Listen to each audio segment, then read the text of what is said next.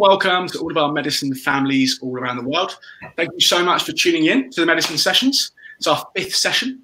For those of you that don't know Medicine Festival, it's a newly visioned gathering that hopes to take place at the end of August, depending on the current socio-economic climate.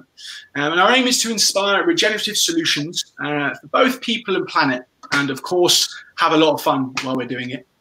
We're honoured to welcome both Bruce Parry and Jerome Lewis today, as we'll be following on from last week's session with Dennis McKenna around plant medicine and its role in society.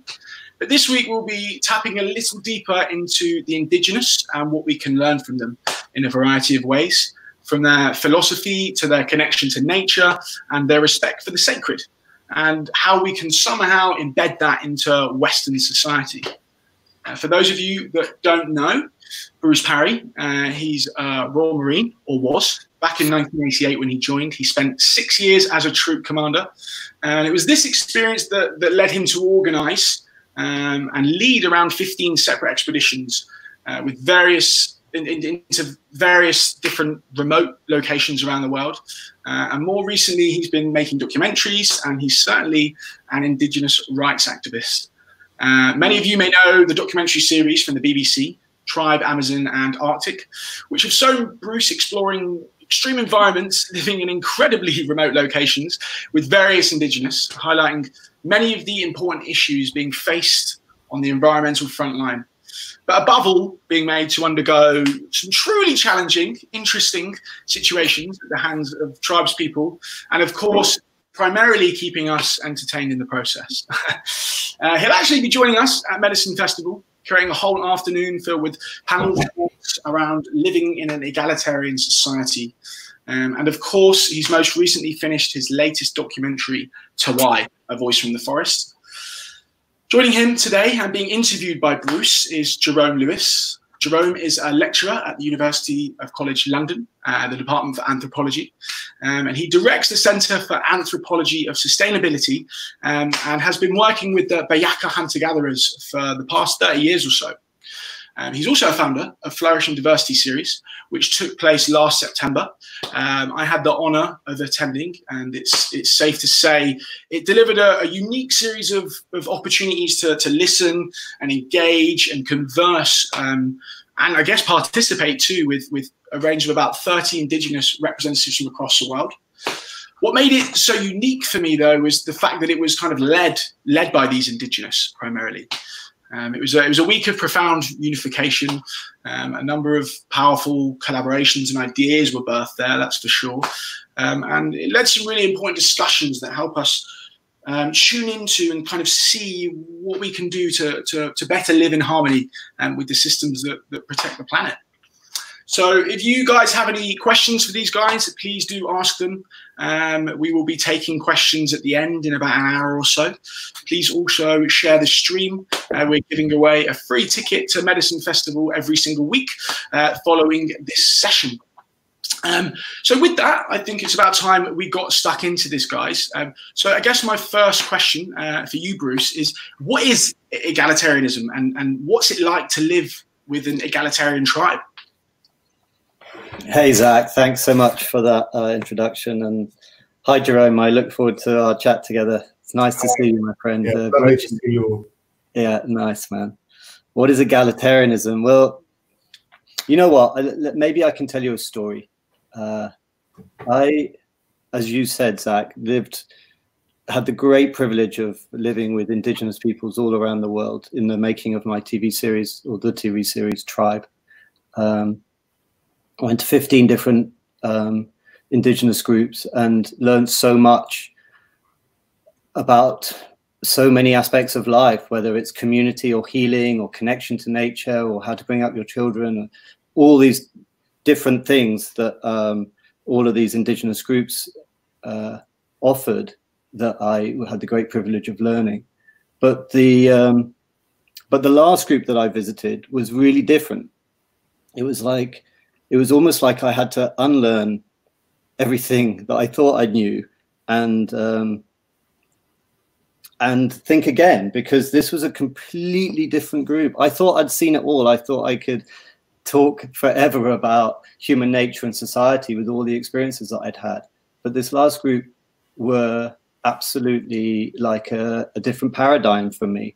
And I found that to be quite shocking, that I could be so out, really. And what it turned out was that this last group was the first time of all the groups that I visited that I actually visited what's known as an egalitarian group.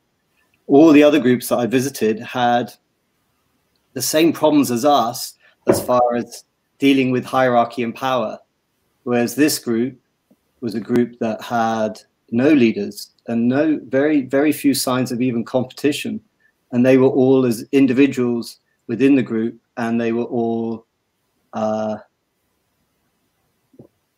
fully themselves in this really beautiful way, and yet very cohesive as well. No leaders and no hierarchy. And so to me, that's what egalitarianism is. But I'm really pleased that I'm here today with Jerome, because I know I basically met Jerome as a result of having had that experience and wanting to know more. Who was this group? What was it all about? How were they so different? What is the story? And that led me to Jerome, who's a professor of anthropology at UCL, and he specializes in these groups. And as you said, Zach, he spent the last 30 years living with a group in the Congo called the Benjeli, that I've actually now been with Jerome and his wonderful wife, Ingrid, to go and visit them. And the experience of understanding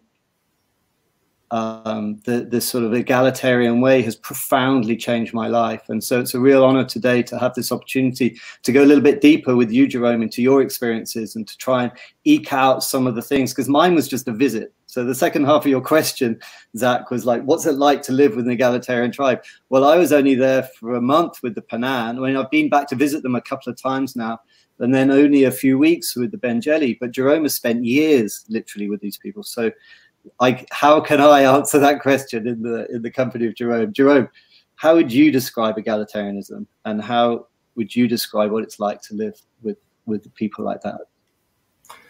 Okay, well, thanks, Bruce, for your very generous introduction. I mean, I think really it really helps people to think about how we live here, because obviously for many people who've never had that opportunity that we've been very blessed to have experienced, it's difficult to imagine what that means. I mean, in our country, for instance, we often say, we're an egalitarian society, meaning Britain. And what we really mean is we're a meritocracy. We are a system which is based on merit, or at least this is the ideology of our society. So yeah, it starts at school and it continues throughout in theory. You do well, you work hard, you study, you learn things, you get good grades. Those good grades then enable you to go to a better university than someone who has less good grades, if that's what you wanted to do. And this idea of merit as being something that then allows you to progress is very built into the system. And capitalism is, of course, another example. You're a good trader, you catch an opportunity, you're a good businessman, you make money, your merit is what you have proven by your wealth.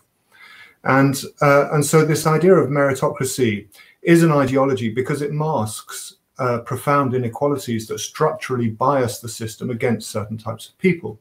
So if you are a person of color, particularly if you are black, and if you are female, your opportunities are quite different to a middle-class white male or an upper-class white male within that meritocratic system. And there are various reasons for that we don't need to go into. I think most people understand.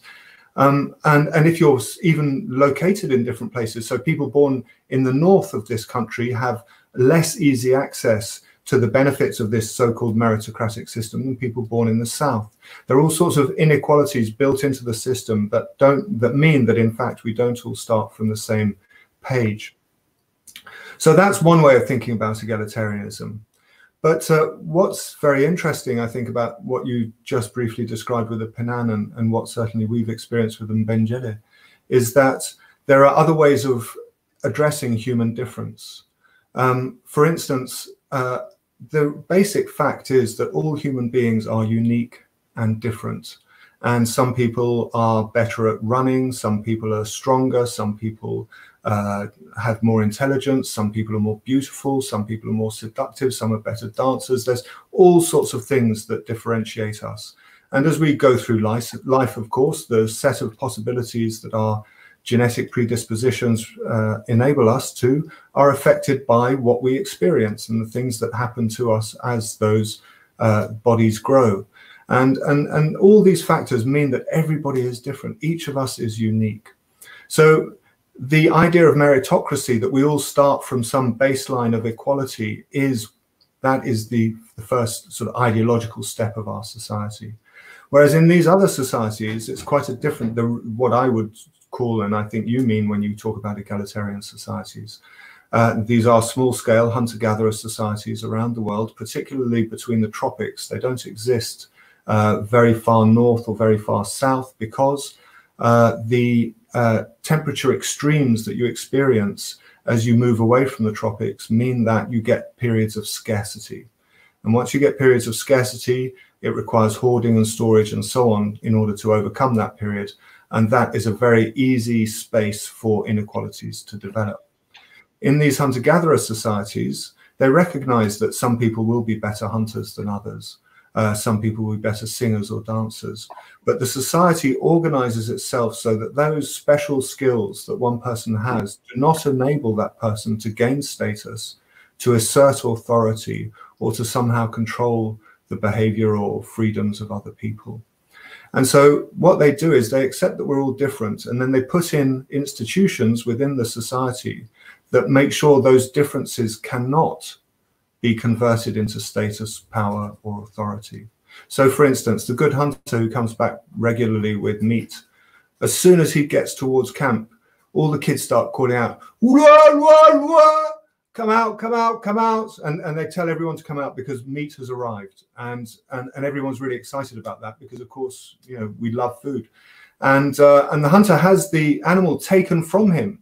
And one of his friends just comes along, takes it away from him, opens it up, you know, sorts it out so that it's all in nice pieces for sharing with everybody present. And the hunter sits there quietly, doesn't say anything about the hunt, doesn't boast about the amazing, I mean, these are, you know, deadly combats. Hunting is not a light thing. It is a deadly combat every time. It's highly dramatic. But the hunter just sits quietly there, doesn't say anything, and watches to make sure that his meat is properly cut up. And once it's all been cut up, everyone who's in the camp brings a leaf, puts it around the animal, or each family actually brings a leaf, and then a pile of meat is put on that leaf, and the animal is immediately shared out and distributed among everybody present. So that really powerfully ensures that that hunter cannot get status from what they do. So this process of constantly sharing everything that you take out of nature is what they that is their economic system. It's an economic system based on what we call demand sharing. The Panan have a slightly different one, though, don't they? They're not demand sharing in the same way. I noticed when I was with the Panan, I mean, I'd been with hunter-gatherers in other parts of the world and I'd seen sharing, but normally it was like you catch a pig and it'd be one leg for you, one leg for you. Whereas when I was with the Panan, literally the tongue would be cut 12 times, each leg would be cut, the liver would be cut 12. Everyone was so fastidious, the level of sharing that happened. But there is this subtle difference, isn't there, between what they call demand sharing and more of the sort of offering sharing, which I experienced with the Panan. But they're still both egalitarian types of peoples. Is that right? Yeah, I mean, I've never lived with a Panan, so you know, but the reports, the ethnography, at least of how they lived before palm oil took over all their forests and the pressures that resulted from that devastation. You know, they were considered in the anthropological literature as demand sharing, what we call immediate returners. So these are people who don't live as we do, working for a return at some delayed point in time. They work for what you produce that day, and that day you just eat. And if you've got enough after you've been out for 1 hour, well, then you go back to your camp and you enjoy the abundance you found.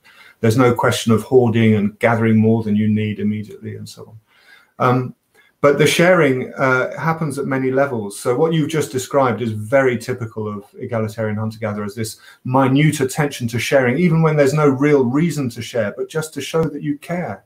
And that's something that we forget when when you do sharing is that it's also a very important sign of care, love. And so think of families, for instance. Within the family, it would be preposterous to start limiting, and you share, and that's how a happy family actually exists. You share your resources together. But then as you go beyond kin, then it starts to get more complicated in our society. And that's one of the characteristics of these societies. Everybody is kin. And not just people, but the non-humans that you have interactions with as well. There's a sense of extended kinship to the whole world, which doesn't exclude anybody, can't exclude anybody. Yeah, the Penan said to me on a couple of occasions, you know, I went with them into town and I would offer to buy them something or give them some money to buy something, and they would never accept anything unless it was shared, unless there was something for everyone else, even though they weren't present. They would never consider going into town and getting something unless they could get something for everyone else in the group. They were so specific about it. And yeah, it was just very different to other groups that I've been with. It was really very beautiful. The way you described that is really nice.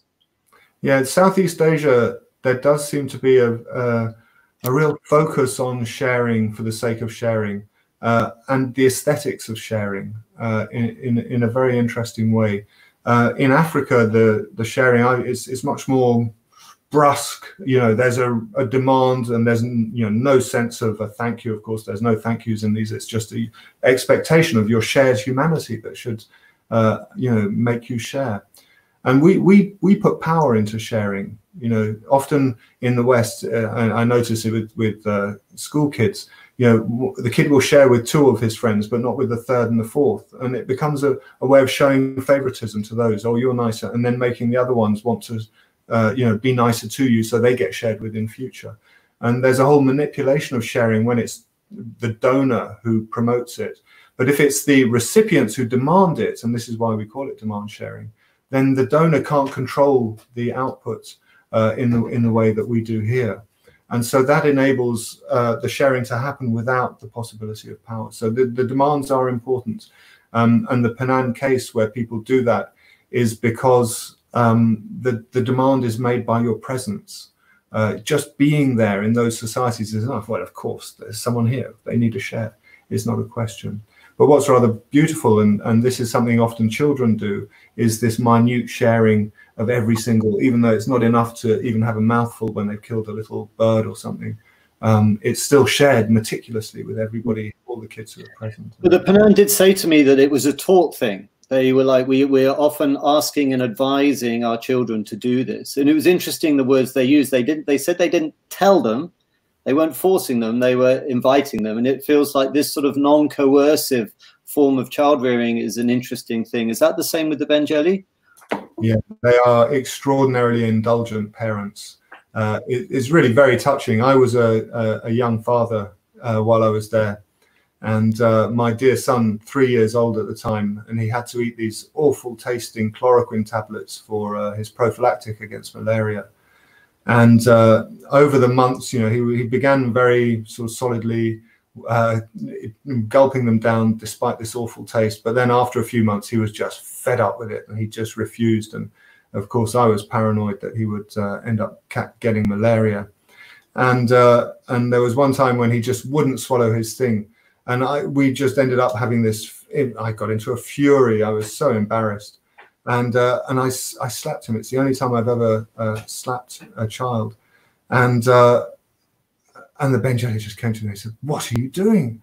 You don't behave like that. That's not how you treat children." And I was so humiliated and ashamed of myself, quite rightly so. And this sort of indulgence, you don't restrain children. You allow them to fully explore themselves in all their dimensions, positive and negative. And you know that it will be the group as a whole that will gently show them the way back to acceptable behavior through mockery and teasing or reenacting. So girls and women in particular, if they see people doing stupid stuff, they don't comment while they're doing it. Everyone just watches. But then afterwards, they start reenacting what they just did with a nice comical twist to it. And the person who was behaving in some sort of unacceptable way, slowly realizes that it's them that's being parodied, and they won't stop till that person laughs, which is a very interesting psychological process. In terms, you know, accepting yourself with laughter, with humor, is a very powerful transformative process. Talking of tools, I think this is the most interesting area in a way, Jerome, because like it's all very well people listening and going, well, that's great in a small community in the middle of the forest when there's abundant resources, and that's so far away from anything where I'm at in my life. And like we have to have strictures on children because they might run into the streets and all sorts of things that feel so different. But what I've taken away from my time with these groups is the methodologies and the tools that they've used for maintaining this balance, for maintaining this type of society that they have. And it's and I wonder if we could enter into that space a little bit. It's rather than, I mean, we can paint the picture of how wonderful it is, but it feels almost utopian and so distant. But if we could explore a little bit some of the tools, as you just did then, we could perhaps see how we could maybe emulate some of that in our own lives here. I mean, like the idea of teasing someone until they laugh too, so that they break into the group and become at one with the group, because it's actually done from love rather than from ridicule, is the most extraordinarily touching story. I remember you also telling me, Jerome, about the hunter that started showing off that he was the best hunter. Maybe you could, having given us the idea of what a meritocracy is, whereby in our society, the best hunter, we would always imagine the best hunter gets the most meat. You've told us about the story of the hunter sitting down, but there was also a story you once told me of the hunter that started showing off that he was the best hunter. And what did they do about that? That's a very good example, actually, of the complications of living in an egalitarian society. So this man loves hunting. I mean, from his point of view, he is just a brilliant hunter, and he loves to go hunting. It is a very dramatic experience, as I mentioned. And so he would go hunting, and he was an elephant hunter. The Bambanjali have a whole tradition of elephant hunting that goes back for millennia, or centuries at least, if not millennia. And so he went off elephant hunting, and one time he hunted an elephant which had the biggest tusks that had ever been seen in the region in living memory. So he was taken down to Brazzaville with his tusks, and it seems to have had a very profound impact on him, because, as I mentioned, you know, a hunter comes and sits quietly after the hunt, doesn't say what they've been doing, but he must have been celebrated he was down there for a couple of months as this great hunter, and just it inflated his ego. He just couldn't help himself but boast, and he would boast, and he boasted so much that people stopped liking to be in his camp. So he ended up in these very tiny camps with him, his wife, and just kids and a couple of his in-laws, and he would hunt and hunt and hunt. And his smoking table, you smoke meats to keep it fresh until you can eat it. And his smoking table became so piled high with meat. When people walk through his camp, they say, "Pygmies don't hunt like this," you know. And he would look at them and say, "Well, I just love hunting." But in their society, the most important things people do are ideologically made dependent on other people. So if you're a good hunter, it's because you haven't spoilt your ekila, which is your internal force. It's a very complex word, which is almost impossible to translate into an English. It is impossible to translate into an English word. But so you depend on the actions of others. You have to share all your meat amongst everybody. You have to make sure that everybody gets a portion, nobody feels left out, or they will spoil your akila just by their jealous thinking or resentful thinking. And you need to give the hunter's meat to the men, which is a particular set of internal organs. And you need to eat a certain thing like the heart and other parts, depending on what the animal is. Anyway, Benasongo, because he was just living in these tiny camps, piling up meat, he obviously wasn't sharing properly. And this made people annoyed, you know. And from time to time, he would end up in bigger camps. And in one occasion, there he was hunting away, and the women started to get annoyed, and the men started to get annoyed. They said, "Look, Benasongo, can you stop hunting so much? Let someone else go hunting for a change." And this is, again, so the group feels that everybody's contributing to their well-being and not just one person. So Benasongo, he said, well, why should I stop hunting? I love hunting. It's what I like doing. And so he carried on hunting. And his male friends started to get very suspicious of him. Why are you doing this so much? What's wrong with you? And so he was cursed to meet gorillas. Every time he went in the forest, or not every time, but very often, I've never met someone who met so many gorillas, he would be charged by silverback gorillas. And this is extremely dangerous. They're terrifying. It's a particular ngile. These are lone males who've been kicked out of their troop by one of the younger males having beaten them off. And then they have to roam as these lone males, rogue males, if you like. And they are the ones who tend to be grumpy often because they've had an injury in that last battle that still bugs them in their old age. And so Benasongo kept getting attacked by these gorillas, and he didn't understand why. And he realized he must have been cursed by his friends, but he continued hunting anyway. The normal thing in that situation is you stop hunting to get your akila back together. There's certain potions and so on to drink.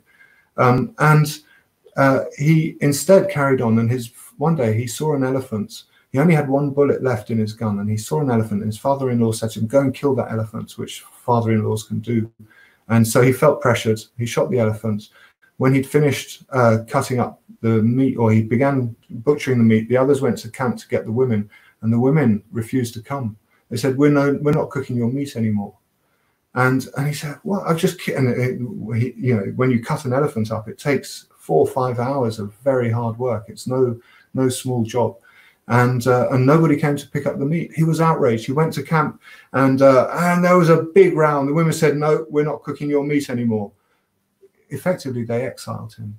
And he then had to leave the Bambengele, his native home, and the only place that would accept him was another group of pygmies across the river called the Baluma.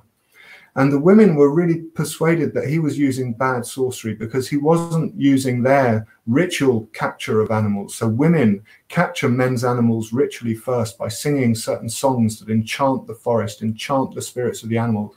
And in the case of big game, they tie them up so that the men can find them. But Benasongo wasn't using this ritual process. He was just going out and killing animals all over the place. He must be a sorcerer. He must have some mystical... so he was dangerous, and that exiled him. And I met him in 2012. He'd had to move to another group of pygmies, and I suspect because he continued boasting. And the group, the Baluma, who he went to after the Bambengele, they also kicked him out. So he moved through all these different groups because he couldn't stop boasting. He couldn't just control himself and hold it together. So ultimately, exile was their tool for trying to bring him into, or threat of exile was the tool for trying to bring him into alignment with this sort of non-boasting agreement that they all have, or at least before that, the women refusing to cook his food. I think that's super interesting, and the men kind of also like trying to cajole him. You know, it's very different to how we would imagine that he's lauded. In actual fact, it feels like it's the other way. It's like if when you start going down this path of showing off, that actually the people retract from you rather than raise you up. And I think that that's an interesting thing for us to think about, because obviously in our world, as you mentioned, meritocracy, but also the competitive element of our society, it seems to reward the competition winners, but it feels like they have a very different understanding of competition being almost like not healthy for society. Would that be fair? Absolutely right. Competition it's like not sharing, hoarding or having more than other people. It's what destroys abundance. And everything they do is geared towards producing, generating, enjoying abundance. And so joy is actually really important in this process. They have all sorts of institutions which are specifically designed to produce as much joy as possible. And the more joy you produce, the luckier, the happier, the more stuff you'll have. Joy produces abundance. And there, I don't think religion is a fair description of their religious practices, their ritual and ceremony, but their religion really is all about producing joy. And the things that they value most, much more than elephant meat or piles of meat or anything else, is the ability to call forest spirits that produce joy. And when you succeed in calling those forest spirits and you produce that joy, the forest is happy. And then they point to little birds twirping in the trees, or the way a monkey sings out to other monkeys. the forest needs to hear those happy sounds, those joyful sounds of animals.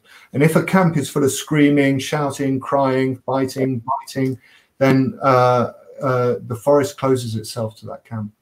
So what people do is they avoid others with whom they have great problems, or where they produce those kinds of stressful sounds. And so avoidance is their main conflict resolution. People have a disagreement, they don't take it further, they just get up and go. And it's because they haven't got all sorts of stuff that they need to protect.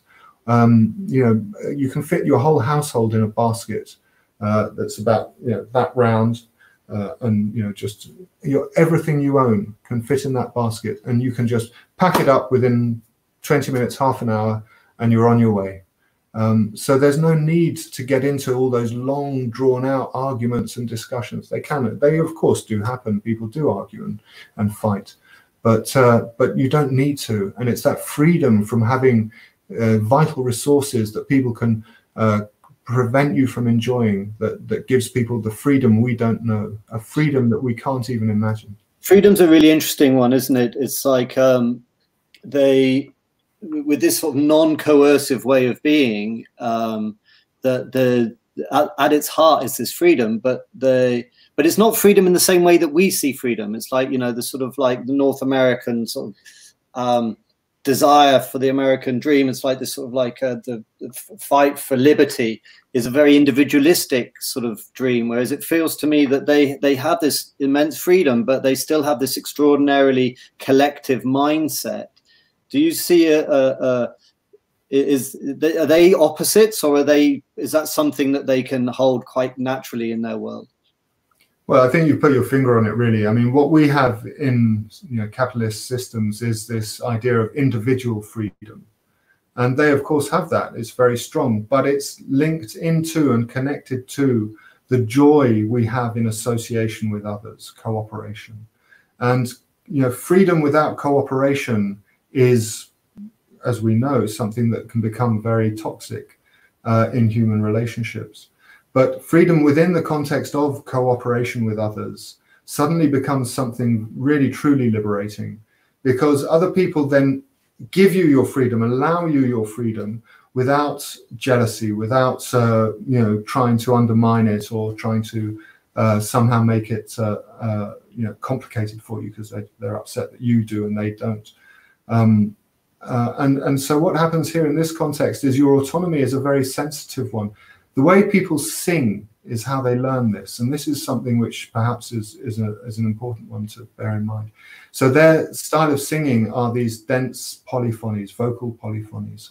We sing monophonies generally, so there's one melodic line and everyone sings along to it. Whereas what's happening in these polyphonies is each singer will have their own melodic line, and because they know which melodic lines fit different songs, they've been singing like this since childhood, probably before they can even walk, and so they're able to really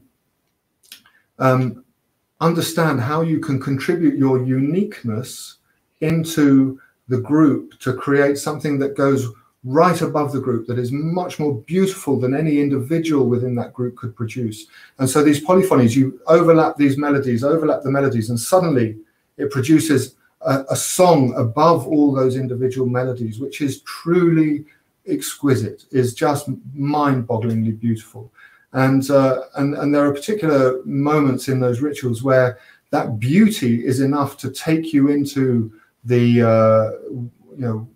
what the Veda called no mind, or Buddha called no mind, take you into this space which is beyond your ego, which is a consciousness which is expansive, which extends out and encompasses not just the people around you, but the forest, the other species, the other non-humans.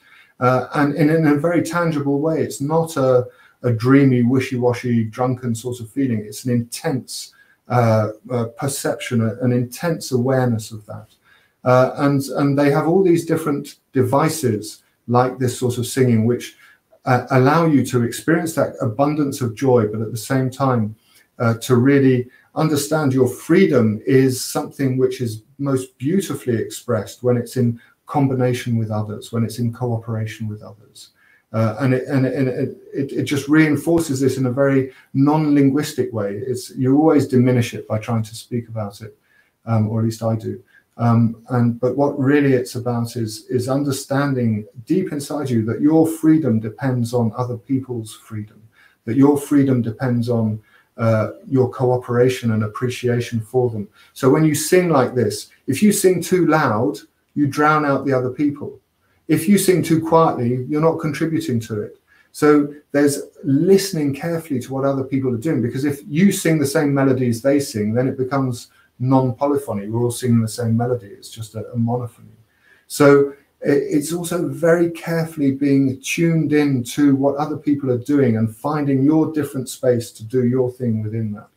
And those sorts of lessons are very profound ones to realize as you try and understand what is healthy freedom, as opposed to the sort of acquisitive freedom, the ego-based freedom that we seem to celebrate within our own society. Well, I mean, the way you describe that singing, Jerome, is exquisite.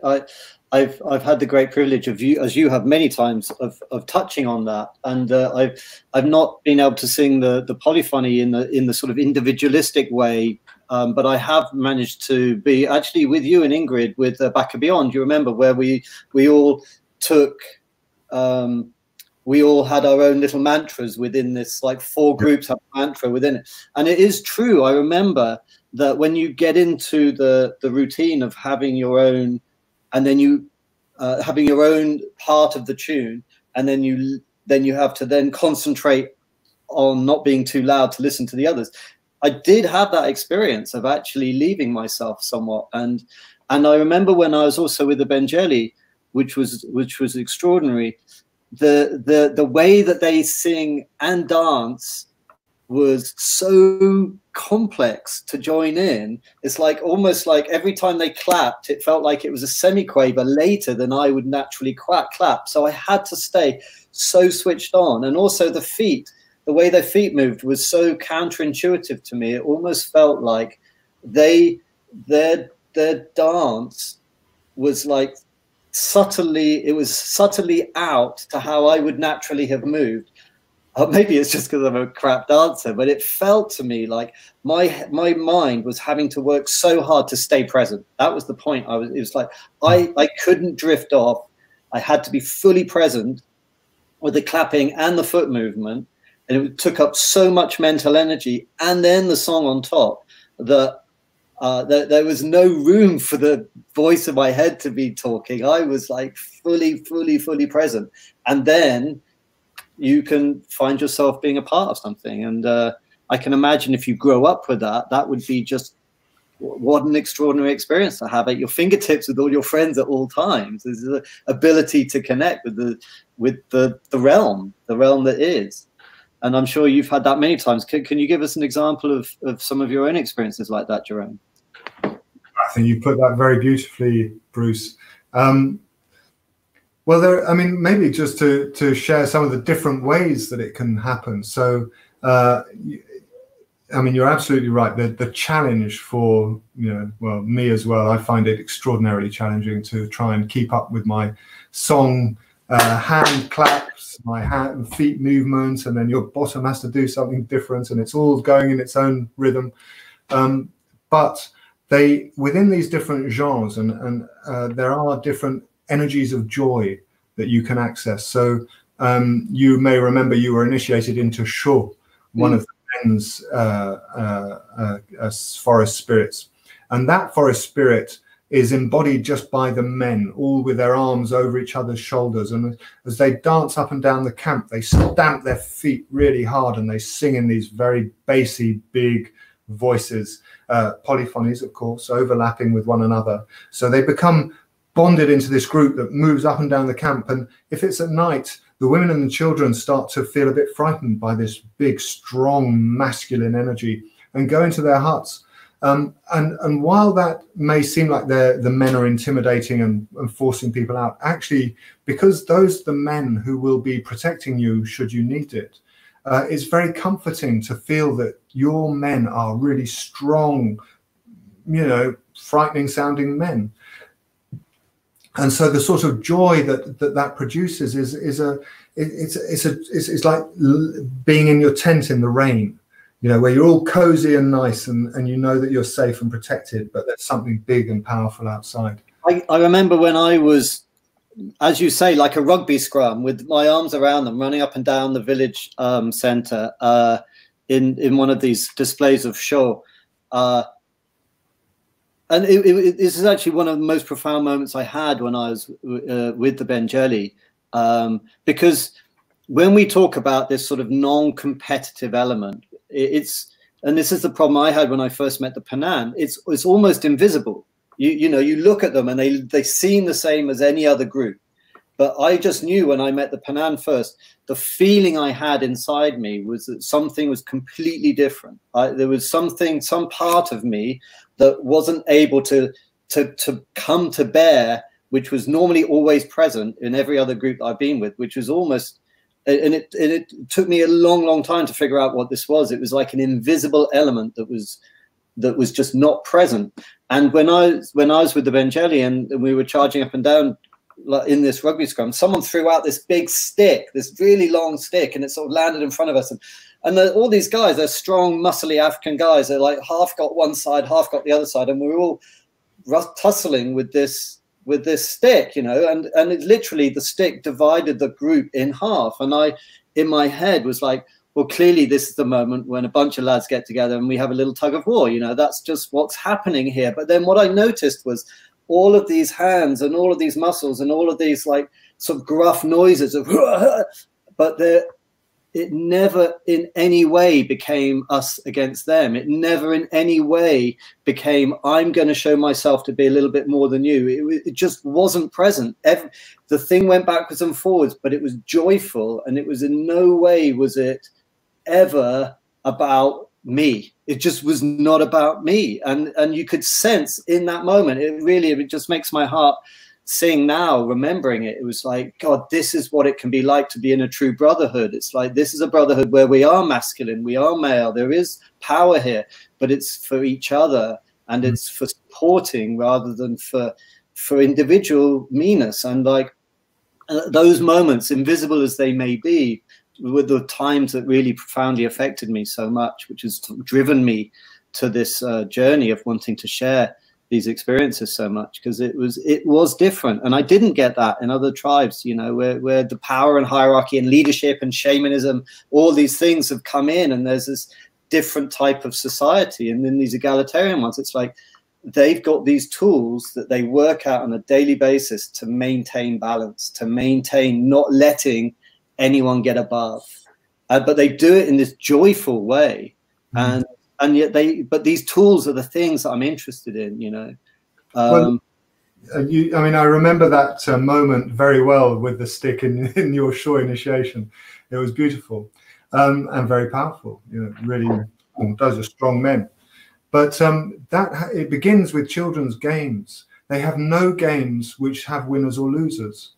The way they work is, let me give you an example. So there's a game where children will find a young sapling that's probably about 10 meters, 30 feet high, and then they all start climbing up till they get to the top. And as they get to the top, the top of the bough, the branches come down towards the ground till it's touching the ground, and then they decide who's going to be the lucky one, and then that person holds on, and then all the others go 1, 2, 3, and they drop off, and then the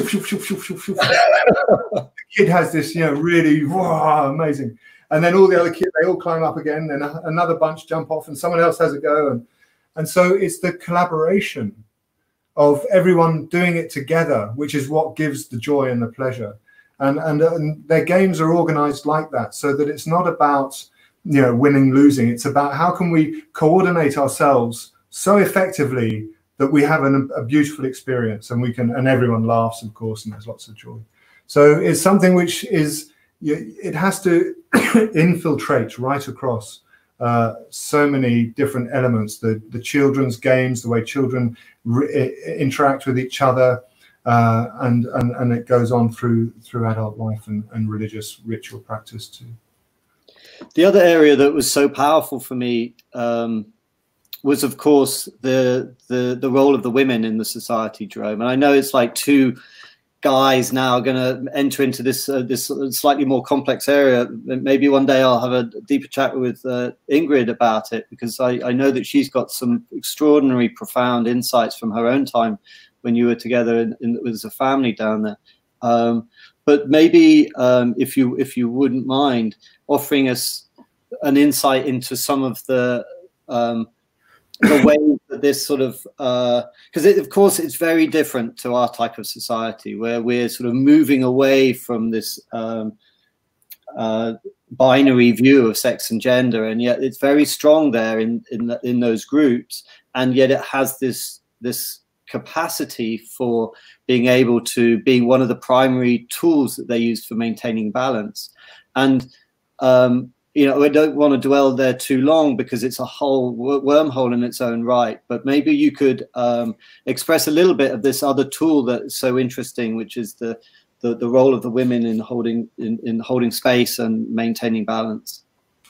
Yeah, so I just explained about this institution we call Mwajo, which is how, you know, women reenact the bad behaviors.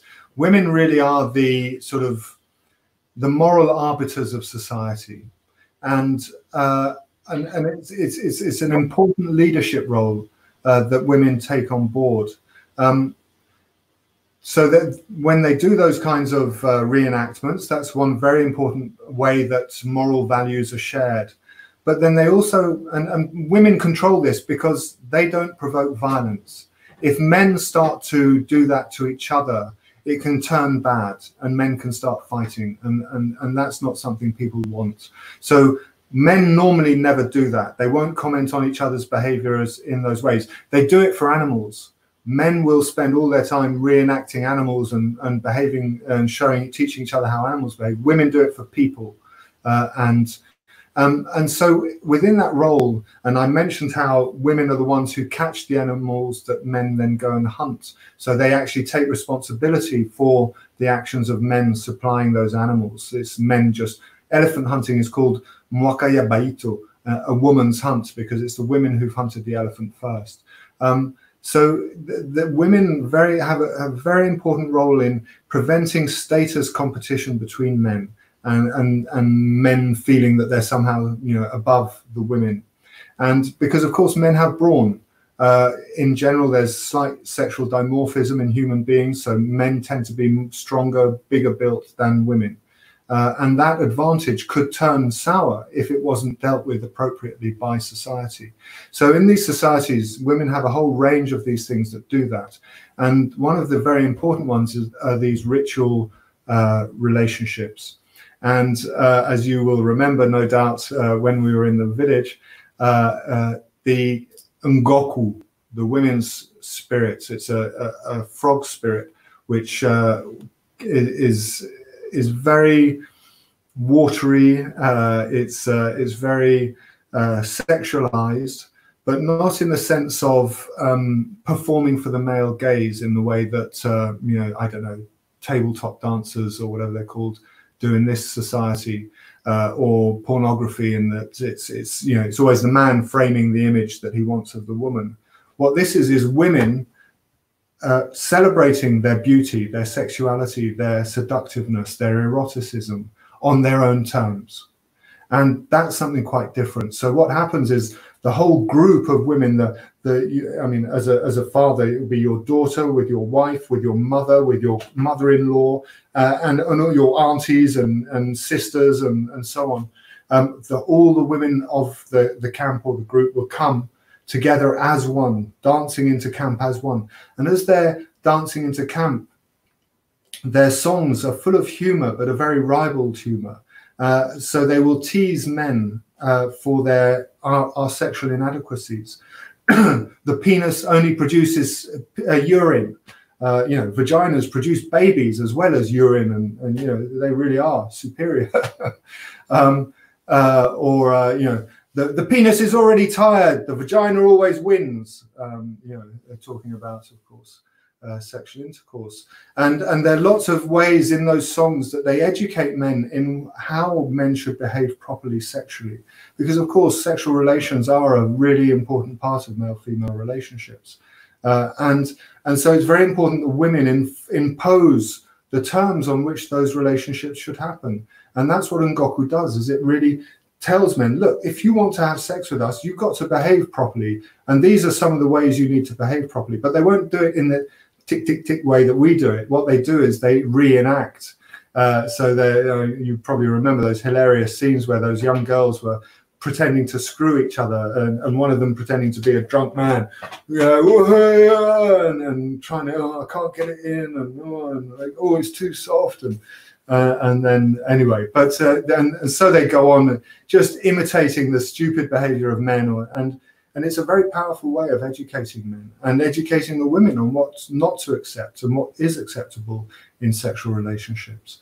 So and in moving into the camp like that, because they're using sexuality, men tend to get very sort of embarrassed because the women are being so explicit, so upfront, and it just cowers men into just watching and listening. And because those women are the women they love, the women they do find sexy, there's also that it is beautiful to watch, but at the same time it's very insulting, and it's the women are brilliant at playing on that desire, the wanting for woman that man has, but also then being taught, well, it's got to be on these terms, and these are very strict, and we won't accept any tomfoolery or mucking around. And when women start that, men really don't try and argue with them. You would just be, you know, they would all gang up on you if you try to make any fuss, saying, "Whoa, stop insulting penises," or something like that. And so you just wouldn't dare as a man. It would just. Do you think that the main reason that that happens is because all the women are involved? It's the solidarity of the whole that is the main power there, that is holding. In a sense, it feels to me like the way you describe it and the way I experienced it is like these two qualities of power, and the women have their own quality of power, but they're not trying to challenge the masculine or the men using the same quality of power as the men are exhibiting, but they have their own quality, which is equally powerful, maybe even more powerful, which is, as you just described, the sort of sexuality, the teasing, the joking, the laughter, the song, the dance, but it's their own way of doing things. But at the heart of it is this sort of this subliminal threat of a sex strike, of a sort of like, if you don't fucking behave, stop competing, stop being lazy lovers, stop just, you know, being aggressive in the home, or whatever it is, then we as a collective are going to step back. Yeah. And it struck me that that was a really powerful insight into how to deal with power. We're living in a world at the moment with these very centralized, strong, competitive, aggressive male power bodies, and you know, whether or not it's the role of women or whether it's just to us to look at the example of those amazing women and figure out how we can use those, not try and tackle power using the same quality of power, but learn from those amazing women about how we could also deal with power in a different way. It struck me that that was another one of these tools that I'm so keen to like try and unpick, to look at the world that we're in today and find a way through to a slightly more harmonious future, because it feels to me that power is very out of kilter in our society today. And here's a group of people that are, what you've told me in the past, it's like this was the way of being. This type of society was the way of being for all of humanity, from when we first stood upright all the way up until the Neolithic Revolution, you know, the agricultural revolution, which is 190,000 years. It's like 95% of our time on the planet. And so that's how we were. And then we've got out of kilter in this, like, into this new way, well, this sort of repetition of an old way of being, which is a sort of much more dominant, hierarchical, male aggressive type of society that we're in now. And here is the secret key ingredient of these few remaining societies that have these insights into how to diffuse power rather than fight it, how to diffuse it rather than challenge it head on. And I just found that to be so compelling. Yeah, Yeah, it just struck me. So just the experience of being there, and then listening to the theories that you and your wife Ingrid, and then Chris Knight and Camilla Power have come out with, all of these insights into this other way of being. It feels like another paradigm to me, but it feels like something that's tangible. It's something that could be. Well, you're absolutely right. So it's something which, I sort of detect the hints of it coming through. I mean, COVID in a very interesting way has provided perhaps an opportunity for us to return to some of the cyclical way that happens. So, I mean, going back to, you mentioned Chris Knight and Camilla Power, and I'd strongly recommend any of you to read their work. It's beautiful if you're interested in these things. And what it really is focused on is trying to explain this conundrum of human evolution. In all primate societies, brains don't get bigger than about 600 cc. Homo sapiens brains get up to, well, 13, they've gone a bit smaller recently, actually. But hunter-gatherer Homo sapiens brains get to 1400 cc. Apparently, we're now going around 1250 or something like that. But that's because in primate societies, you always have these extreme hierarchies. And in trying to understand, so you have the harem, well, you don't always, they have very varied social arrangements, but I'm thinking particularly about gorillas and chimpanzees that are our closest relatives. You have very strict hierarchies, and you have a harem of females dominated by the alpha. And the alpha will impregnate all the females. And if another alpha wants to come along, he has to first defeat that first alpha. Then he goes off killing all the children he can get his hands on, and then re-impregnating the females with his offspring. And in such a system, females don't have any help in child rearing. So in the occasional case where primates in evolutionary history have exceeded the 600 centiliters of brain, they have ended up dying out when conditions got harder. And the great conundrum of explaining human evolution is, how did we get to a position where females were able to recruit sufficient help to sustain these increasingly juvenile infants? So we have this. Babies are a very peculiar feature of human child rearing. They're really costly as they breastfeed. They can't walk, they can't look after themselves. Horses, within an hour of birth, they can walk around. Little cobras are born, they're already poisonous. So in human situation, women, our females, are very dependent on support. And that support first came, and these are of course all hypotheses, but the ones I think are most reasonable, first came through grandmothers, because a mother knows that her child is her child and so will support her. And menopause is a very unusual phenomenon, and part of the explanation for it is that women are able to give support to their offspring once they reach menopause, because they're no longer carrying their own. And that gave important survival advantages to these mothers birthing these very dependent children. And so women developed that solidarity, which we were just discussing in the case of the Bangeli. But also they did this on a cyclical basis, so that one of the big problems human beings had as they left trees, Homo sapiens, is big cats. And big cats have excellent night vision. And when they hunt is when it's dark, when it's really dark, when it's no moon. And what we see in these hunter-gatherer societies still today is that the main rituals that people do are on no moon. And we see right throughout in mythology a sort of a connection between loud noise and very dark times. And of course, why do we love partying so much? People get exhausted after 2 hours doing something, but go to a nightclub or a good rave or dance party or something. People would dance for 9, 10 hours, 12 hours and feel exhilarated and happy afterwards. And these are all parts of these ancient mechanisms that we have, that we still, we still feel them, and that's why we get the pleasure. And so these early groups of grandmothers, daughters, sisters would have been supporting. They would have been the first groups really of people similar to us, probably Homo erectus, and I can't go into all the reasons for this now, but basically we can see the beginnings of song in that period. I think the evidence is quite clear and persuasive on that from my point of view. People won't all agree with me, of course.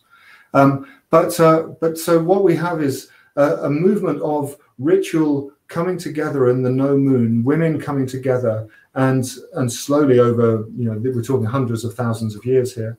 Homo habilis or Homo ergaster, for instance, 2.5 million years they existed on the planet. Very successful adaptation. By comparison, Homo sapiens, as you mentioned, probably around 350,000 years old. We're new kids on the block. And within that time, we've almost destroyed the very basis of life on this planet for the majority of species. I mean, we're heading towards this 6th great extinction if we continue as we are without change.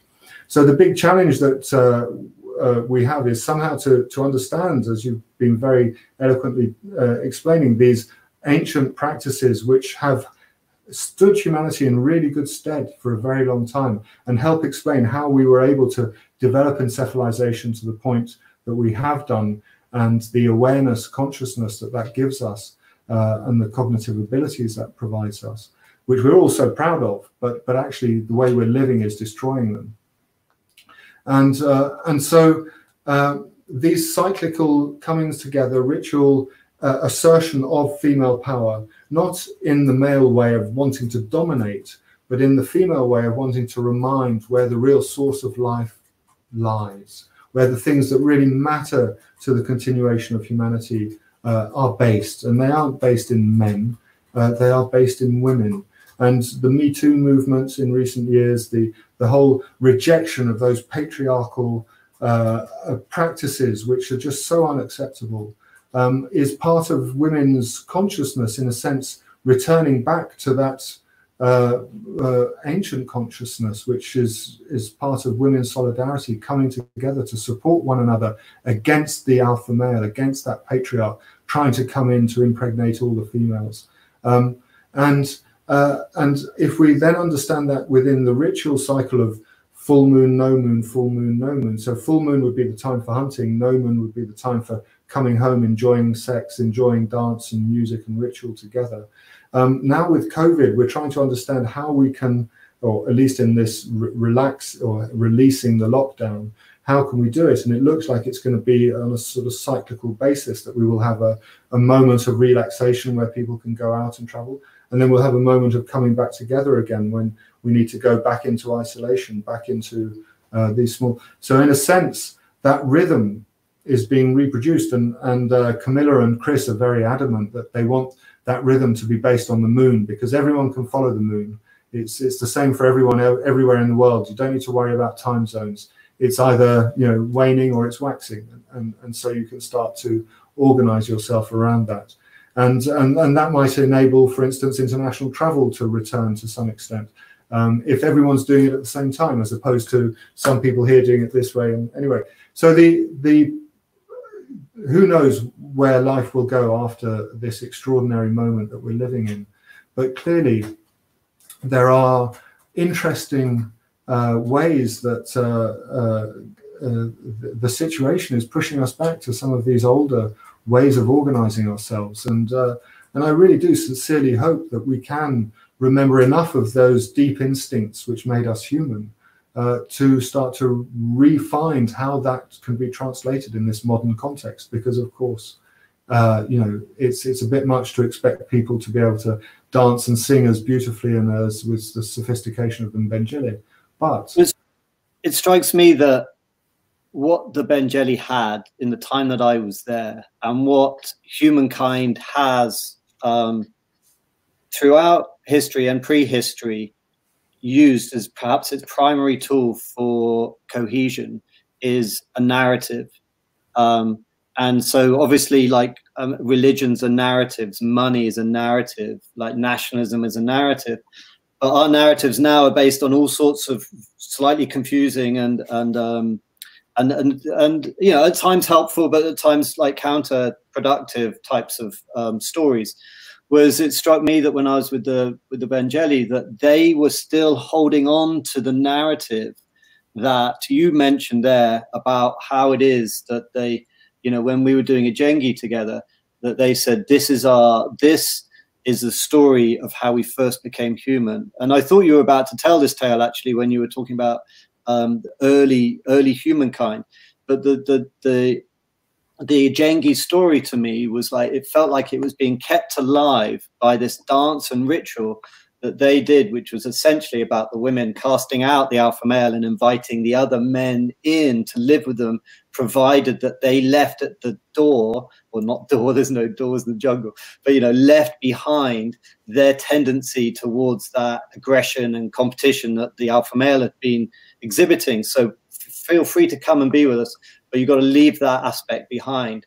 And then we can live in harmony. And then they kept the story of that alive, the narrative of that alive, through this repeating of a ritual on occasion. Now, that might be me just as a supposition, but that was the feeling I had because I've been grappling with it. It's like, why is it that, how is it that we can re-envisage or reimagine a future? And it struck me that narratives are at the heart of everything. They're so important for us all. And here was a group of people that managed to maintain a narrative for like 90% of our time on the planet as humans. We understood, they intrinsically seemed to understand that if you let power get out of hand, it just all goes tits up. Excuse my language. It's just a mess. That power cannot help but beget power and become corrupted. So they have all of these tools that they hold in order to maintain balance. The men and the women and the group as a whole, all of these tools, individually and collectively, all of these things to maintain that, keeping that ticking over. And they do it because they've all bought into and remember this narrative, which is kept alive by this ritual. But somehow we've lost that narrative and we're living by a whole bunch of different stories now. You know, you name it, the stories that we're fed through advertising and all the stuff we grow up living, you know, the ideas that we're told at school about how it's ever been thus, that it's been competitive and aggressive and warfare and all this stuff. But the work that you've shared with us, Jerome, is that that's not always been the case. And so I think that the reason that I'm keen on doing this work and having these conversations with you is that to try and let people know that there was once upon a time a different narrative, and that narrative worked for us incredibly well, and there were tools that maintained it. And this is how we function so well. Not only do we flourish, but we also enjoy life and we look after each other. It is a different paradigm. It is a different way of experiencing life. You have to let go of that part of yourself that I learned when I was with them. You have to let go of that competitive element. You have to let go of that me element. You have to enter into the collective.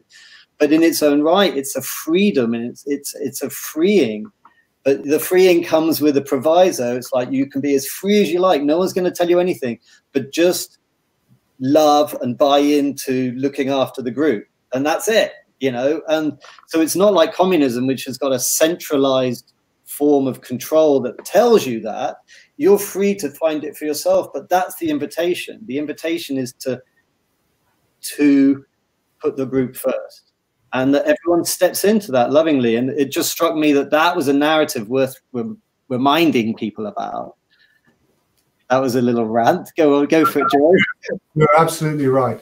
Yeah, I mean, Jengi really does represent this alpha male, this wild penis, and it is a very wild ritual when it's performed. But by performing it, people relive the reasons why society is the way it is, and it's something which I've thought a lot about. You know, in a sense, their myths are not myths as we think of myths, as this thing that's, you know, some distant story some old geezer told. It's something that you live, that you become the characters of. You experience in a rituals context what it's like to be those mythical characters. And so that story is not just a story out there, it's your story. And that's something we lack, because we're always having other people tell us stories rather than becoming part of the story. I often wonder if our sort of obsession with celebrity individuals is actually that desire to somehow be or commune with our mythical heroes. You know, our heroes have become these sort of, well, whatever, celebrity achievers of something or other. And rather than these archetypal cultural heroes who represent something very deep about the values our culture holds dear, and through reliving their lives in these ritual moments, we really take that on board as part of our own lives. And so I think, you know, what we forget is the power of music and the power of how you organize musical participation. So if in order to achieve an appreciation of that state, of that awareness, you have to dance and sing and relive that story, then it really does make you connect to it at a subliminal and a non-discursive level. And that's much more profound than all these rules of yes, no, don't do this, do that, which we obsess with in our own society. And it provides a pathway which is distinctively different to that sort of male pathway that you've been mentioning, that sort of patriarchal pathway. It's this collaborative coming together of these different gendered bodies. And, you know, in our society, of course, we are very sort of fixated on sexuality as being something that defines you. And whereas in these societies, I remember actually in the Ajengi that you were participating in, an old man put on all these women's clothes and started dancing and making everybody laugh. I think you can remember. He was very hilarious. And so Benjile are very distinctive about gendered bodies, but you're not bound to behave like that at all times. There are certain rules you have to respect because of the biological functions of your body. So menstrual blood, for instance, is a very powerful substance. And women who are menstruating, or men whose wives are menstruating, can't go hunting and doing all sorts of other stuff. And if you can't move camp when a woman's menstruating, you know, she needs to stay there. And there are a whole range of different rules and so on. But the point is really that it's when men and women really collaborate together in reliving these archetypal moments, understanding the qualities that are valued by the society. When that's shared through music and dance, it affects us so deeply. That's why all human societies, all social groups, even within the same society, of course, you have multiple styles of song and dance. But those ways that you create music are very profound indicators of the values that you hold dear. And it's not you know, we're too used to also plugging you know, the earplugs in and listening to music. In most of human history, if you want to have music, you have to make the music, and it's in that making of the music that these things happen. So you know, it's a complex thing for Westerners because we now specialize. Oh, he's a musician. Oh, I'm not a musician. Oh, I can't dance. He can dance. For the Benjile, that's just a ludicrous statement. Everybody can dance. If you can walk, you can dance. If you can talk, you can sing. Much as they laugh at my attempts at these things. But anyway, they do think of, well, at least me, as a sort of a weird semi-zombie-like creature. And I think about white people in general, because we come along with such power, aeroplanes and all these gadgets and machines and so on, and wealth ad infinitum. They call us Red River hogs. It's a big who lives in the same forest as all the other creatures, but has so much fat. You know, you kill a bush pig and you open it. Oh, it's got loads of fat. Everyone's cheering. And it's like that with white people. You know, they're in the same forest, but they've got these endless reams of money and goods and things that just produce. And so I got lost with the bush pigs. Sorry. Well, Jerome, I've just checked the time. Actually, I think that we were thinking about wrapping it up around now. So I don't know. It's like I could talk to you forever about this and try and unpick the things that. These tools that I'm so interested in that I feel could somehow be applied to our society, not only in how to bring about a transition, but also how to maintain it, which is equally as hard. I think we've had a very beautiful first encounter in that, and then sort of like tried somehow to paint a picture. I really hope the people who are watching and listening have felt a little bit of that. And I guess for me, I just want to finish by saying, you know, this is such a drive for me because it was such a profound experience. It felt like of all the different places I've been and all the amazing experiences that I've had, that when I finally came across a group of people who were living in such a harmonious way, initially I was almost embarrassed to talk about it. It felt so romantic. It was been so lovely when I finally met academics that were saying, no, Bruce, it's not romance. This is actually an extraordinarily beautiful way that humankind did live, and it's not just destined to only be possible in the tropics of abundant resources. I know, because I've spoken to you before, Jerome, that these tools and these methods could be applied to a wider context. We need a lot more discussion and a lot more time to really go there. But there is a pathway, I feel, for us to unlock a future that has some of these aspects within them. But I think in a way, what we've done today is have the first stab, at least offering a new narrative, which is an old narrative, our greatest ever narrative, which is that we work together better when we're collaborating rather than competing. This is possible. It's not romantic. It's how we are best able to be, and it necessitates a shift in ourselves individually, and it necessitates a shift in how we perceive society. Because I can have an egalitarian and an equal relationship in my family, but certainly our society as a whole isn't. It's not geared towards that. It's geared to this massive disparity of wealth and these power bodies getting ever increasingly more powerful. And that is what inspired those women to revolt in the first place. So how are we going to find out before this type of society that we're living in now just destroys all of us, and including the people who are running the show in their addictive madness? It's like, how can we take these elements from the past and bring them into our lives today? And I think we've made a nice first opening in that, Jerome. So thank you so much for being with us this evening. And I wonder if you have any sort of closing words, perhaps.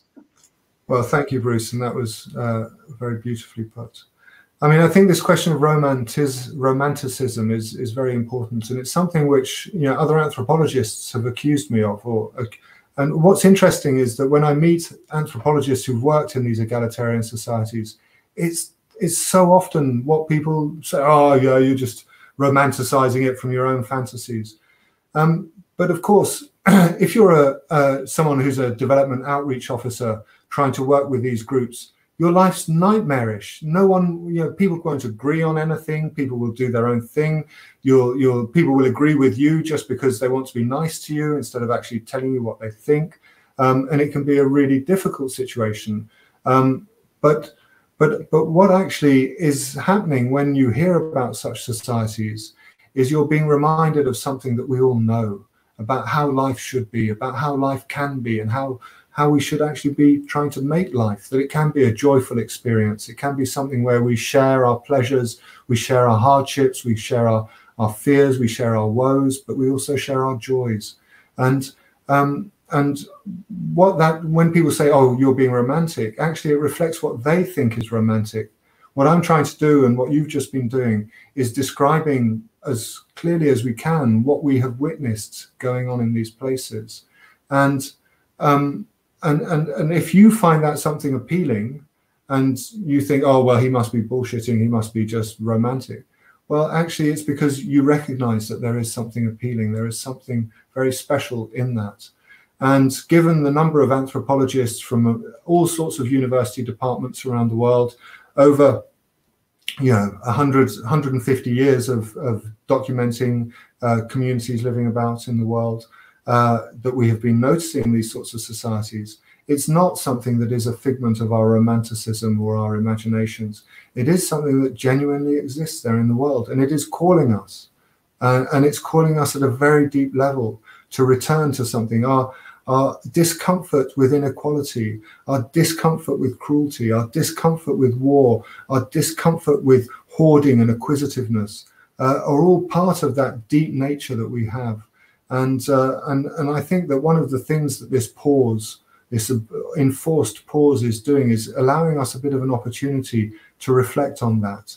And of course, you know, many of the forces which have put us in this situation are directly attributable to this patriarchal, hoarding, competitive mode of living, which has really been trying to convert not just our planet, but our minds and our bodies into this sort of monoculture of market consuming, market producing entities. And we live on a limited planet. We cannot have infinite growth. We have to stop somewhere. And maybe this is where we have to stop. And we now need to start to reawaken those deeper understandings that we have built into us as our sort of basic cultural DNA, if you like, and try and return some way to them. We've got to do it creatively. It's got to be done with imagination, with consideration. It's not going to be like small-scale societies in Central Africa or Malaysia or Borneo. It's going to have to be its own unique way, and it will be different in different places, because that's what's healthy. People don't do the same thing all the same time. Otherwise, it causes problems, as we see. We have to support a flourishing of diverse solutions, and through all that multiple experiments in living in a more egalitarian way, maybe we will come up with some of the proper solutions. But unless we try, we'll never know.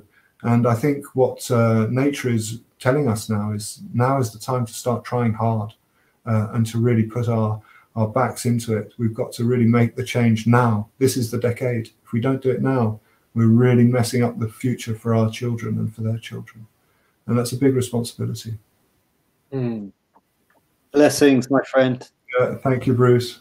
Yeah, thank you so much. Zach, I'm sorry we drifted a little bit. We didn't get to any of the places we said we were going to go to. We were going to go to throughout, as was everyone watching through all their comments that I didn't want to interrupt at any point. Thank you both so much for sharing so many amazing stories and incredible insights into, I guess, what we can all do individually.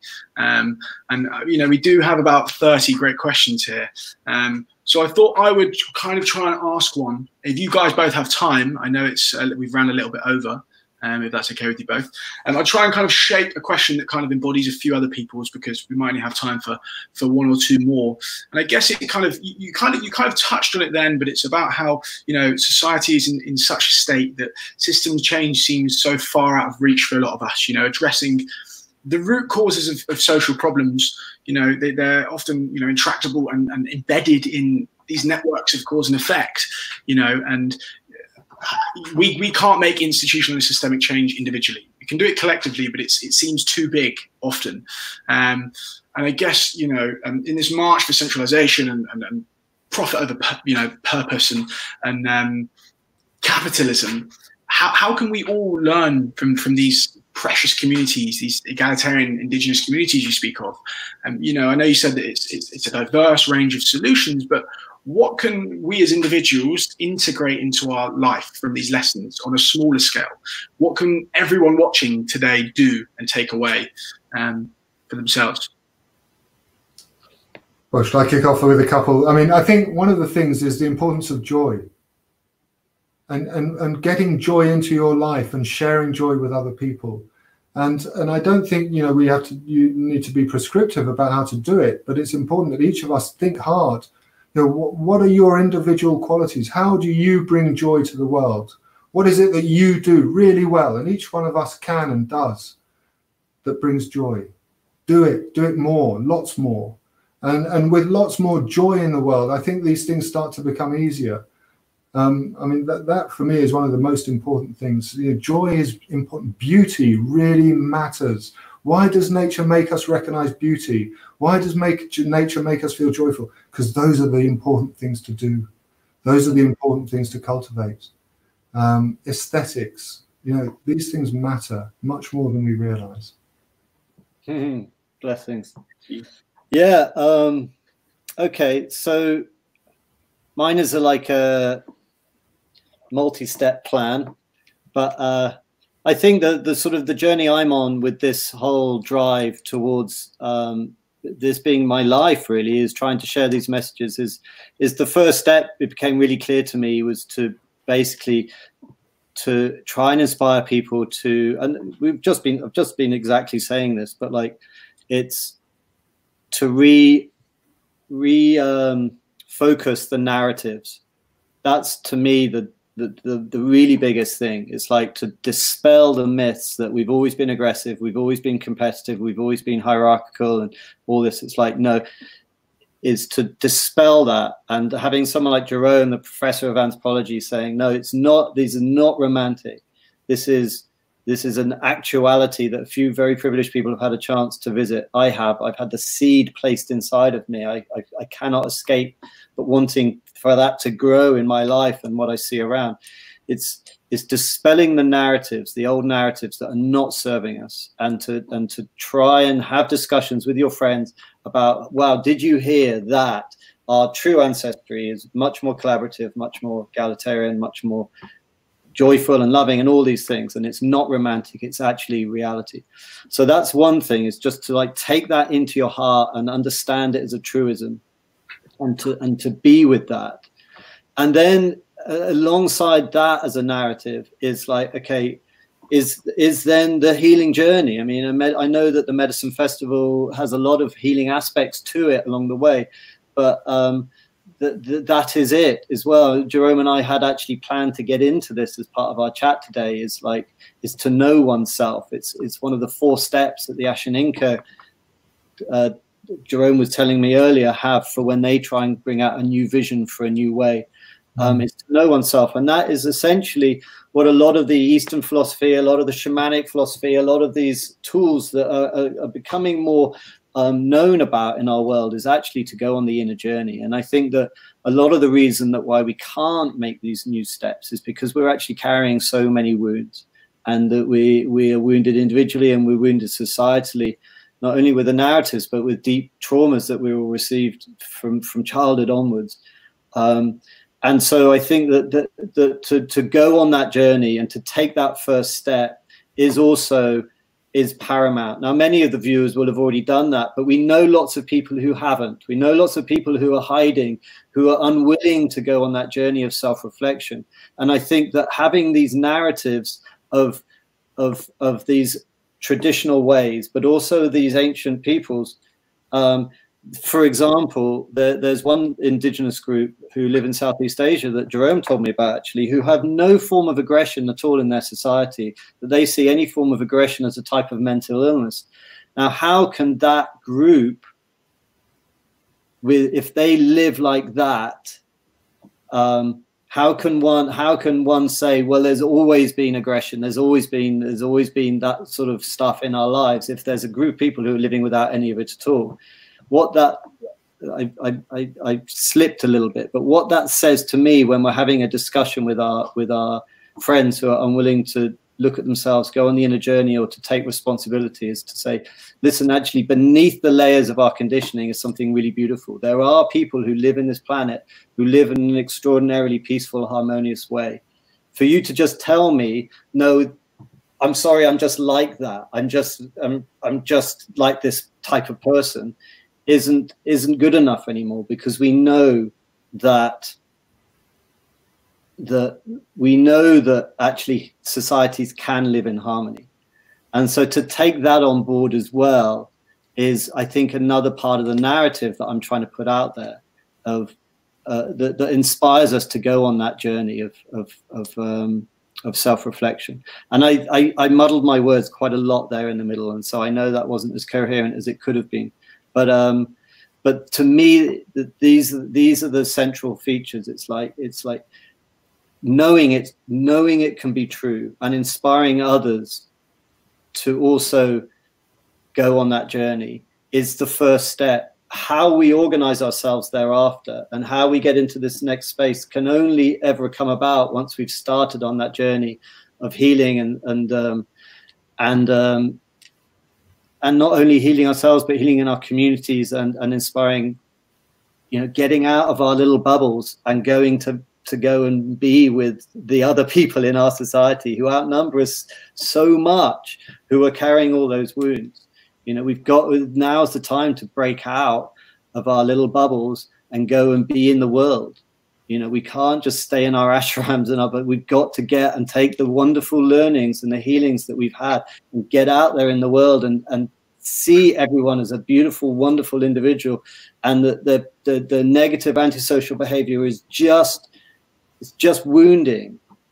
And that actually beneath that, because we know that every one of us is a beautiful being, and that we can be with that, and we can be bigger than that, and we can allow and help them to heal too. Because unless we do it collectively, it's just not going to happen.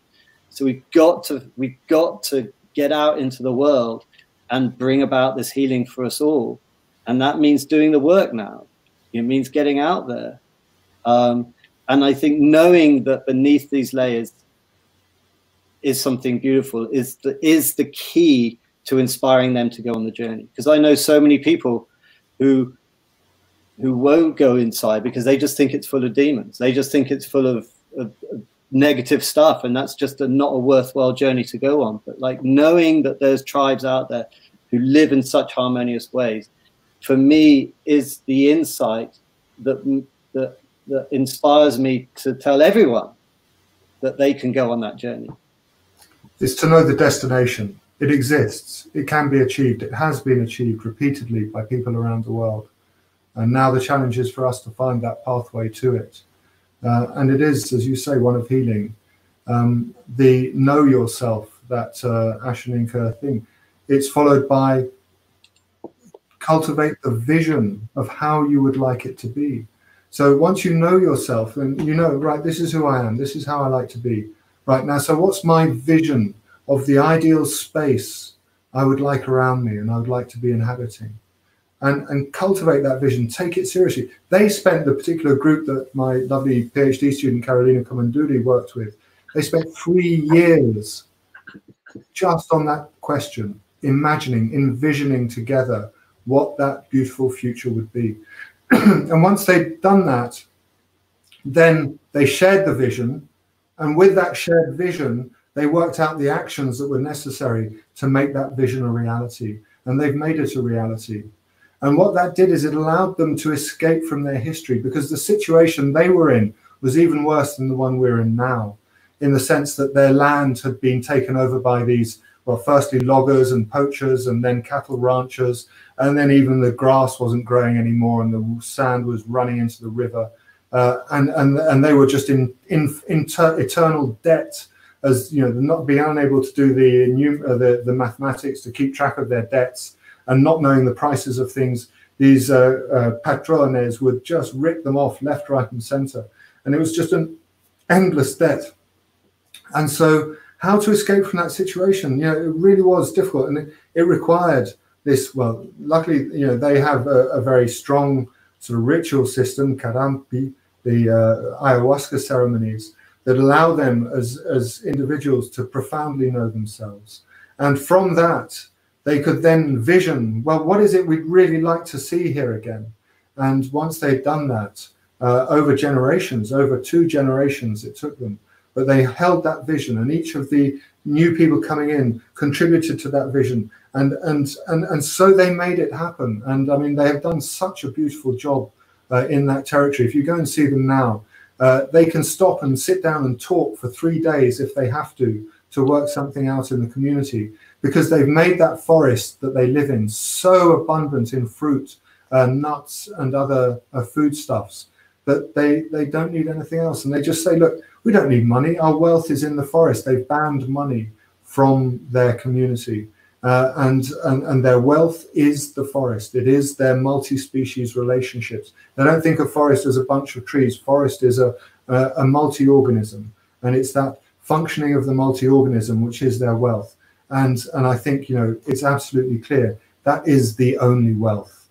Money is a figment. I think that's a really nice, in a sense, that you've again expressed subtly different paradigm or subtly different system thinking going on there. One which is ours, which is like, we've got a problem, we've got to fix it, and we've got to try and slap plasters on things to just keep the machine going. Where it seems to be what you described there, Jerome, was that here's a group of people that actually, once that they've gone on the inner journey of know thyself, I think you said, well, not know thyself, that sounds a bit biblical, but know oneself, was to then find a vision, whatever that vision is of a future, and then share that vision and then act on that vision. Well, that's a very different way to how we do it, which is essentially what they're doing is severing the past. They're not getting caught up in nostalgia.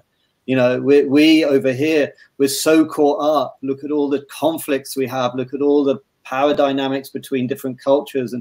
And we're so caught up in our ancestral baggage. And actually what they had there was like, you know, if we're gonna solve this, we've got to let go of that and step into a new, beautiful vision.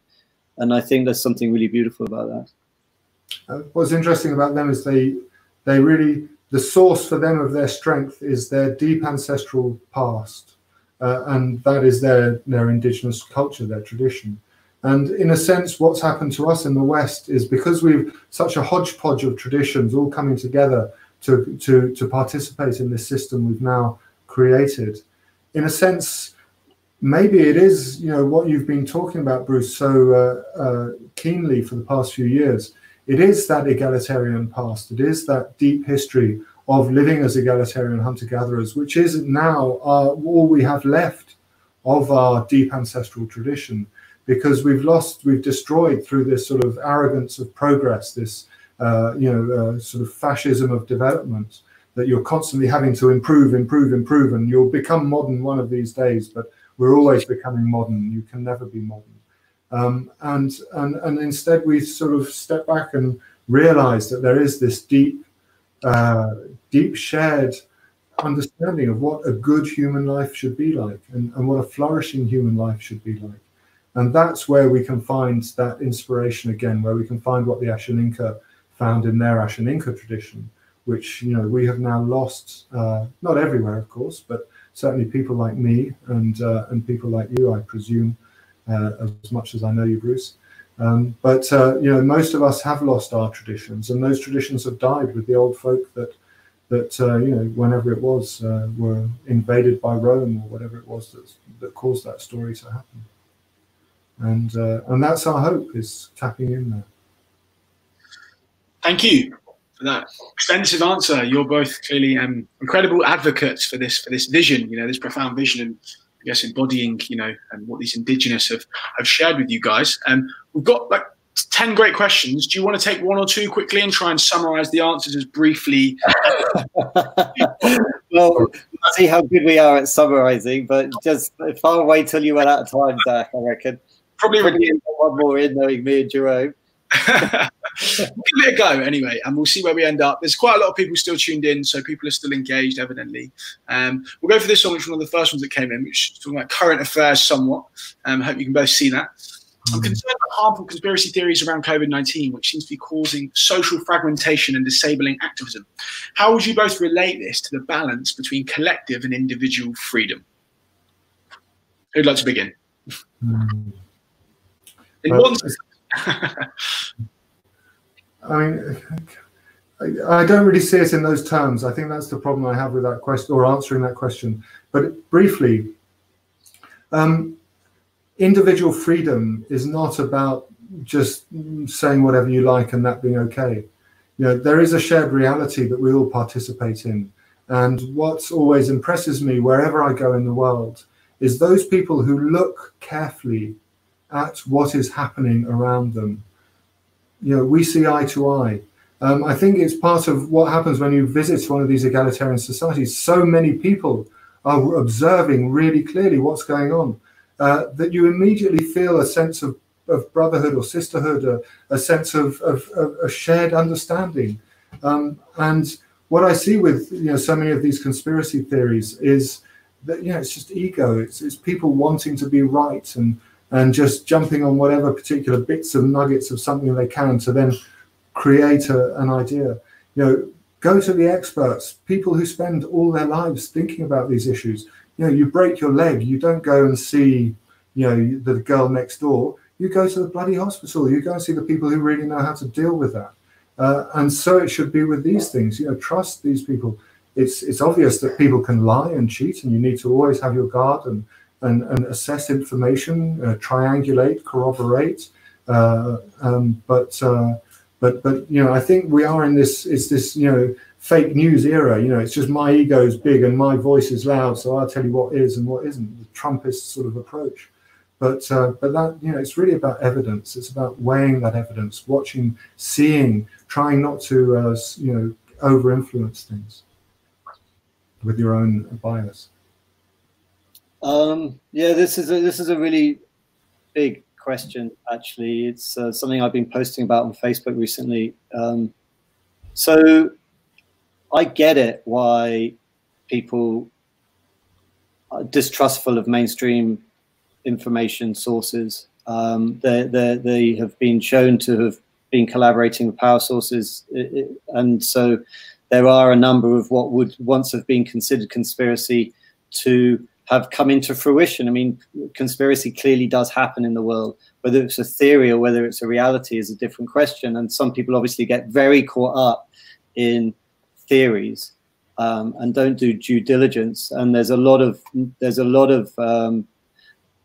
broadcast media out there at the moment that's doing no due diligence at all. It's literally just expressing views without any form of seem to be checking up, and people are just absorbing that because it offers them an insight into something that makes things clear for them.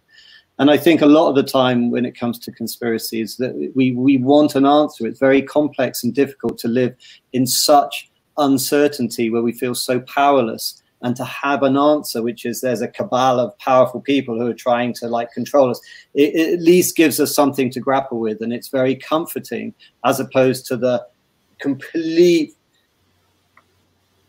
like uncertainty and disempowerment that can come from just being a leaf in the wind at this particular time in history.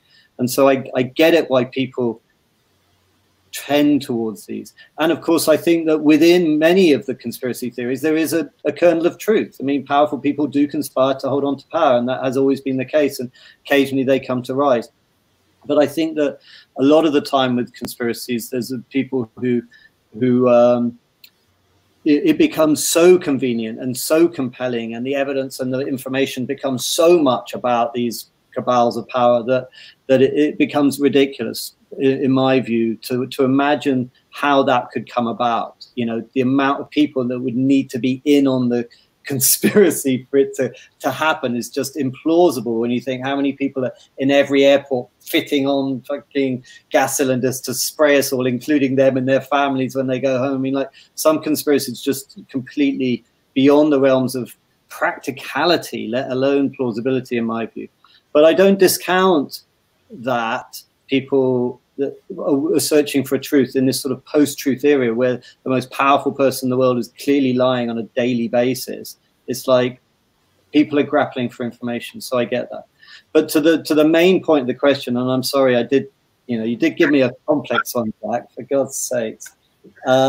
So, you know, how does where we're at can fit with this sort of collective versus individual aspect? Well, it's a question I asked Jerome actually before we came on. I was like, how would the Ben Jelly cope with having sort of draconian central authority telling you can't leave your home?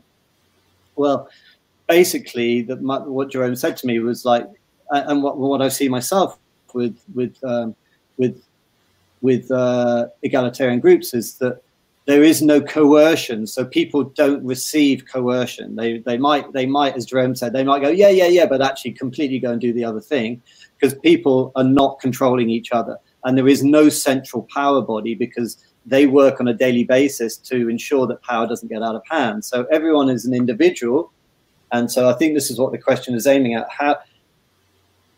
So everyone is an individual, and they would not respond well to coercion from a central power body. Having said that, they probably would if they were in this sort of a tribal group, which is something I touched on earlier.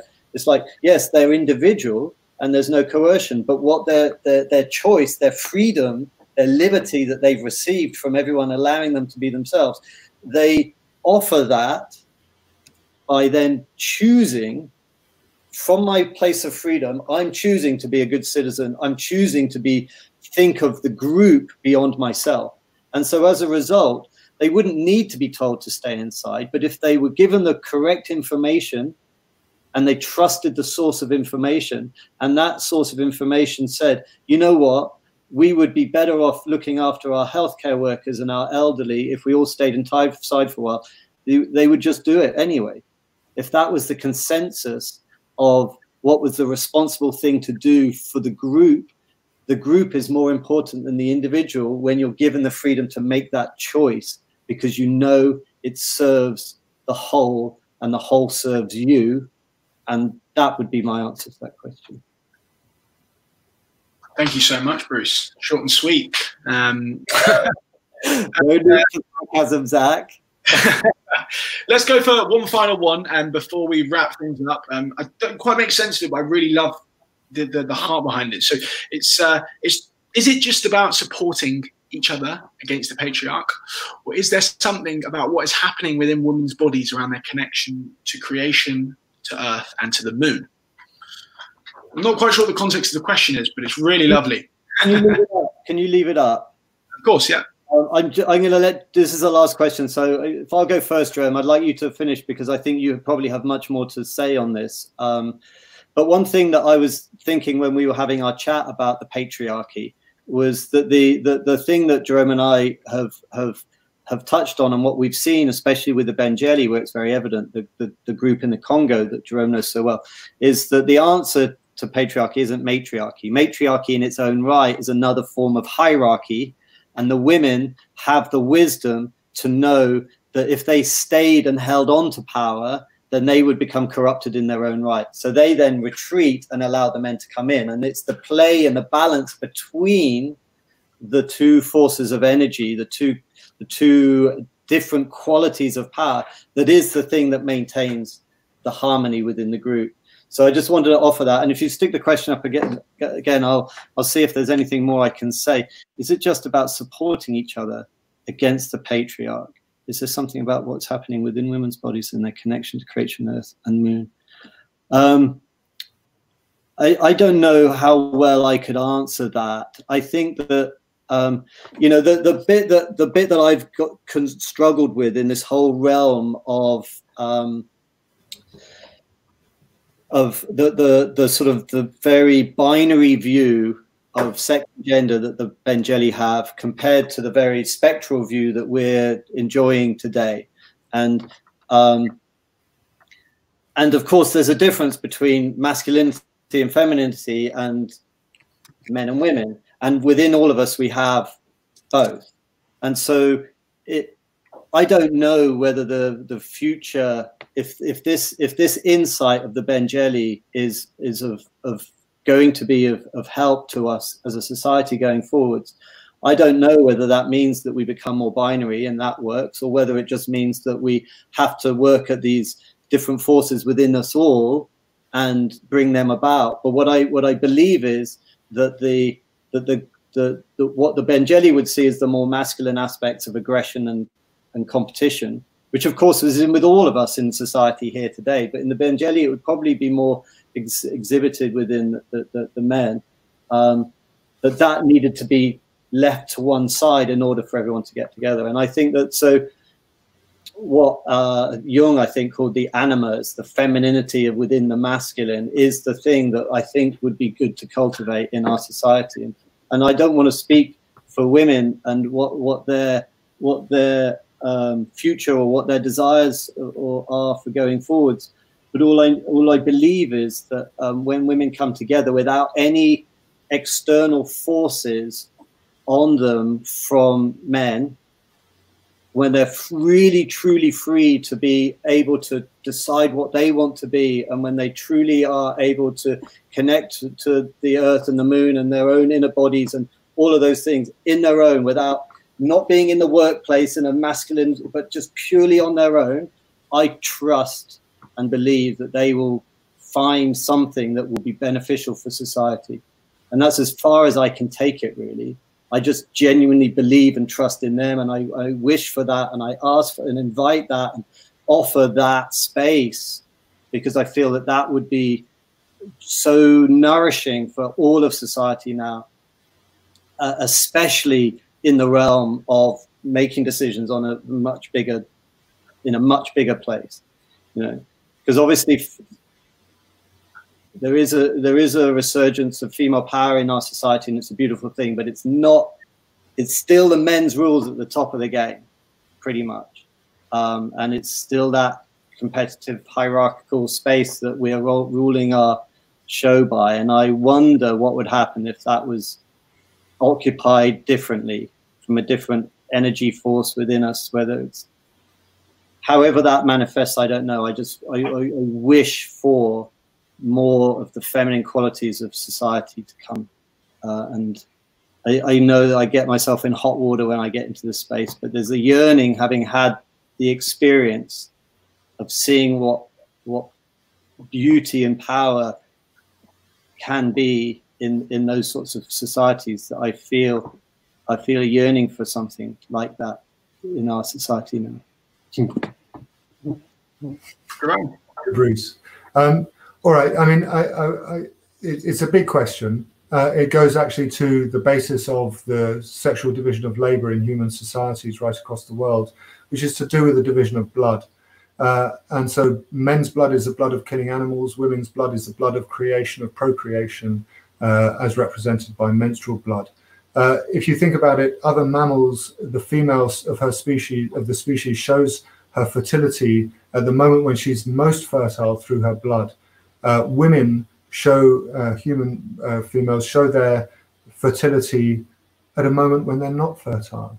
And the switching of that sign is of extreme importance and interest. And it's something which we don't have time to discuss here, but I notice in the chat there are quite a few people who want to hear Ingrid and Camilla.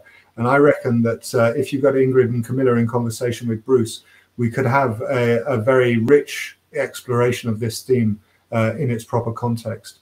But what I would like to say is that it's not just about anything, it's always many things. So of course we need to resist the patriarch, and men today need to support women in creating and claiming a space for themselves to start to do the sort of imagining, the experimentation that Bruce is alluding to in his answer. And that's a really important thing to do. The business of the moon is at the heart of being human. It's actually at the root of life on Earth. If the moon hadn't bounced into this planet as a huge asteroid and set it on its spin and dumped a bunch of iron into its core to create the magnetic field that gives us gravity and so on, or contributes to holding the atmosphere in, we really wouldn't have life on this planet. So the moon, in a very deep way, is concerned with life on this planet. And women's bodies are connected in a very deep way to that, precisely because of this cycle, this ancient cycle I was talking to of dark moon and full moon, and men being pushed away to go and hunt and then return back to the women with the food for sex. And so women's bodies and the moon is a really important reconnection for women in our society to make. You take the pill, there are all sorts of ways you can chemically disturb your cycle.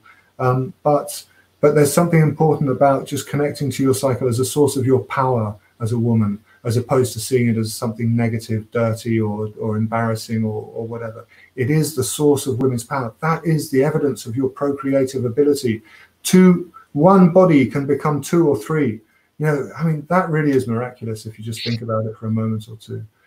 It's a big power women have, and it's something that be proud of it. Don't be shy.